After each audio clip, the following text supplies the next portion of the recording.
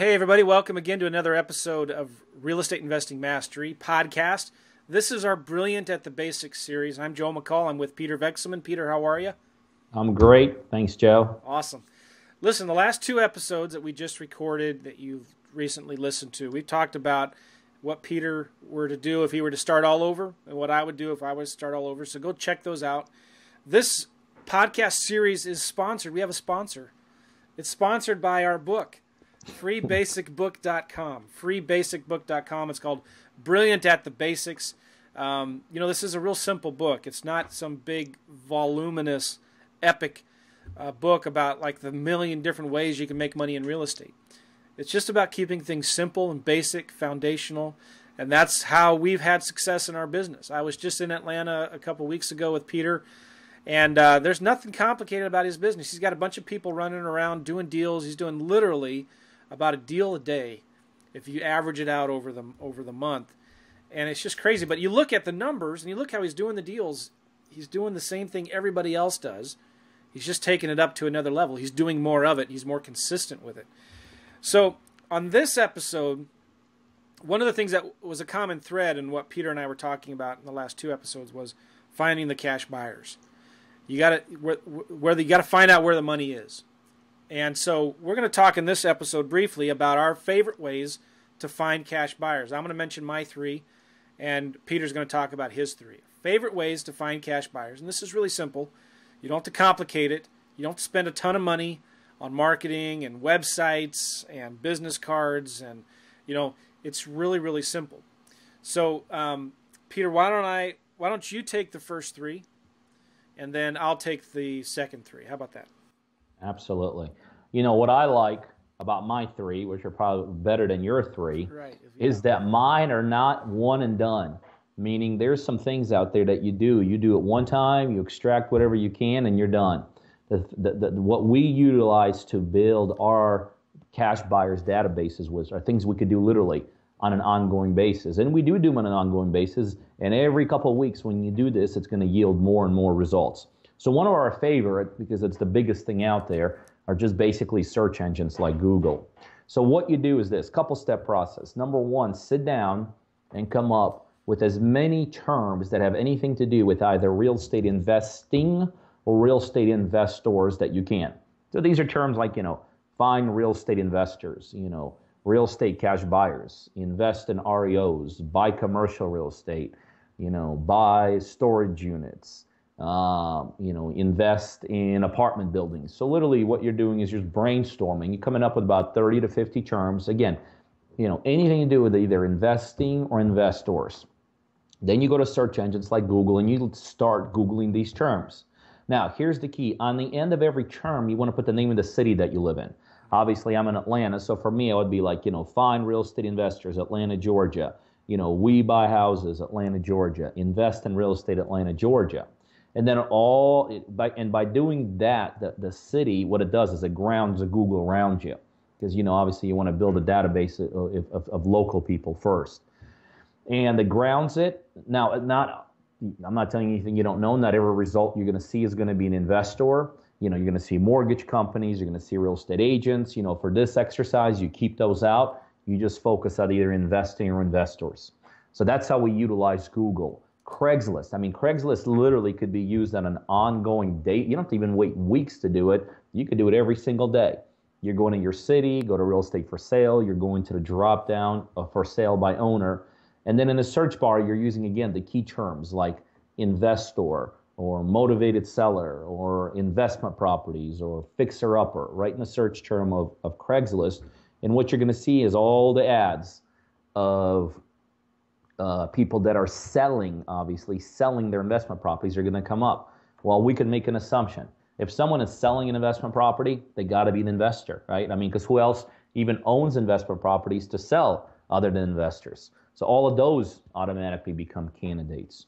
Local REIA clubs. I don't care what part of the country you're in, there's probably a REIA club or real estate investment organization within 50 or 60 miles of you. In most areas, it's a lot closer. Here in Atlanta, we got a dozen or so of them all over the place. So what you're doing, just Google for some local REIA clubs. And for those of you that don't know, They're just organizations. Almost every city in town has some. They're run by investors for investors.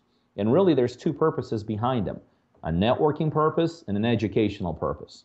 So get a hold of your local RIA clubs, even their subgroups, and find out when and where they meet. I think all of us need to have them in our calendars. I know it's impossible to go to all of them, but whenever you can and you're available, look at your calendar and pop on over there. And the reality is, even if you're only there for 5 or 10 minutes for the networking piece, but it's a great place to shake some hands, meet some people, grab some business cards, add them to your database. Those are all investors. Again, they're ongoing. You're getting new investors there all the time. So those three sources, we love them. We use them on an ongoing basis. What you got, Joe? Well, you know, it's interesting. You just talked about RIA clubs. It reminded me of a friend of mine. He's a good friend of mine, so I can make fun of him. But here in St. Louis, I met the guy and I thought, yeah, he doesn't look like an investor. I mean, like, come on. You know, I was wondering, like, he's very ambitious. He's hungry, but are people going to take him seriously? I feel bad for even saying that. But are people even going to take him seriously? Come on now. But what did he start doing? He started going to every real estate investment club in the St. Louis area and just started networking with people. He's a very sociable guy, you know, and pretty soon he's getting other people to bring him deals. He's getting other people to sell his deals. And he's just a master networker, right? And so there's a lot of power and truth into what you said. All right, so related to what you were talking about, going to Craigslist, you were mentioning going into for sale by owners. I like to go to the landlords as well and find the people that are advertising rental properties. And you can find the ones that in the neighborhoods that you're wanting to focus on. But find the landlords who are advertising rental properties and just call them up. Say, hey, are you looking for more deals? Are you in the market to buy more properties? I've got some just like this with some really good numbers. All right, and just talk to them. And make it conversational. Listen, if you're a beginning rookie too, don't be afraid to say that. You don't have to be, you know, pretend to be that you're some giant rock star. Just say, hey, you know what? I'm new in the business here. I'm just starting to make some phone calls and meet some other investors. I find deals, you know, like this. Are you looking for more properties? Are you in the market to buy more deals? And you'll make some great contacts with landlords. The other thing you can do in relation to that is drive around looking in the neighborhoods that you're targeting and find the rental signs in the yard and call those landlords up, call those property managers. That was number one. Number two, I love bandit signs for finding buyers. I don't like them much for finding sellers, but for finding buyers, they're fantastic. So if you've got an area where you get a lot of properties or you know it's a hot area, one of the things I recommend, and I have this on a previous Brilliant at the Basics series, I show you where to find the best zip codes. You go into ListSource and you can download all of the last all the last transactions and sort them from high to low and see the top zip codes where most of the activity is. Drive those zip codes, okay?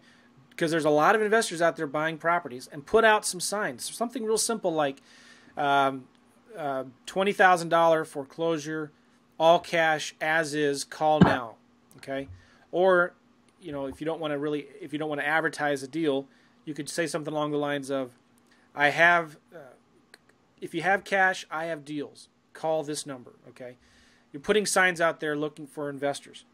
And the other thing I'll say in relation to signs is, if you have a property under contract, you've always put signs out in the neighborhood advertising that specific house, because you're going to get buyers from that. And a lot of times you'll find local buyers that live in the neighborhood that aren't maybe investors, but they're wanting to buy a home for their family member, or they're wanting to invest in some property close to where they live. And then finally, one of the best ways to find cash buyers once you have a property under contract is by sending, I call them motivated seller letters, to the nearby investors who bought properties in that zip code in the last few months. So it's you have a property at 123 Main Street in this certain zip code, and you have it under contract.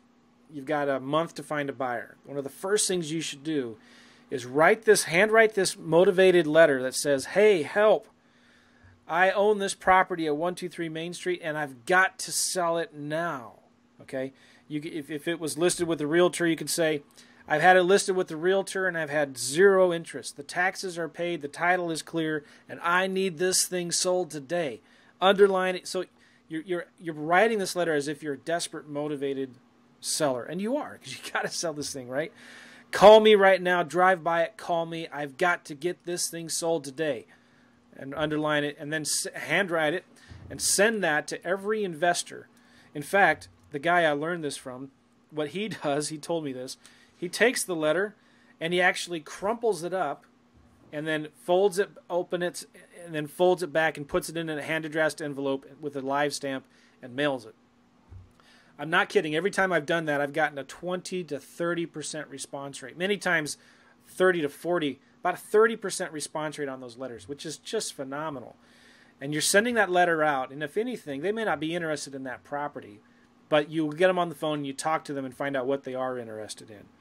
So those are the 6 things. Just to summarize, I wrote them down. Google, go to Craigslist, look up the for sale by owners that investors are advertising and the landlords.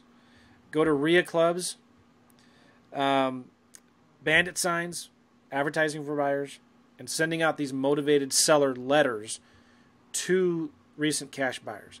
I'm telling you guys, if you do that, finding buyers is not going to be an issue. And I will say this finally, to end this. Never stop doing that.